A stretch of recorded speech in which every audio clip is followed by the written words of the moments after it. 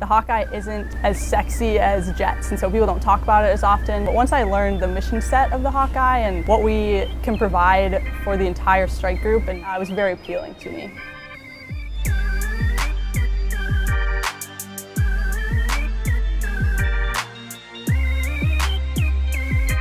We need all 5 crew members to perform the mission.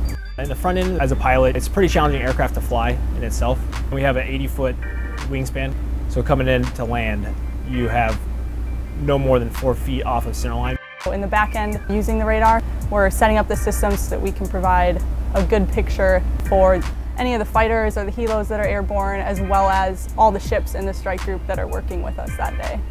As we're out supporting the drawdown in Afghanistan, we are working with the Air Force as well as the Army and the Marine Corps on the ground. So it's just a really unique mission to be a part of in this time in history.